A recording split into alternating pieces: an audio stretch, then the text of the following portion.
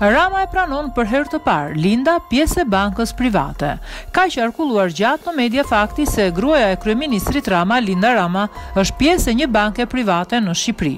I pyetur për këtë gjë, Rama ka pranuar se Linda ka qenë pjesëtare bordi në këtë bankë, por sipas tij në këtë mes nuk ka asgjë të çuditshme. Rama këmbguli se të përfshihet gruaja e kryeministrit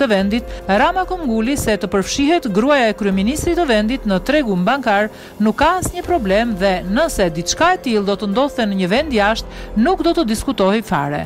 Ajo po bën profesionin e saj. Nuk ka lidhje fare me bankën, veçse është një e ftuar që jep opinionin e saj profesional, ka thënë Rama.